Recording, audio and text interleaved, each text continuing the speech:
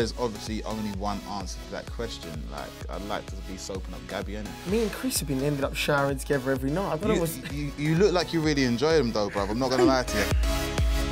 Oh, Amber, 100%, because in here I feel like I get a bit nervous because there's people around. You're actually getting dirty, but really you're actually getting clean. I'll probably take that as well. I'm gonna say Well, Amber. Amber. I'm gonna say Amber. I'm just... I've got very steamy in the shower, in multiple showers. I've done bath before, but I thought I was drowning. Like, every time I know Amber's having a shower, I'll just sprint in there and just try till I get told off. I'd probably be a mango because I'm tropical. I'd be a kiwi. Yeah, because I'm a little bit small and I'm a little bit furry on the outside. And not everyone likes me, but a lot of people love me. Strawberries, isn't it? Like, I like strawberries. I quite like grapes. I like the way when I bite it, the juices squirt into my mouth.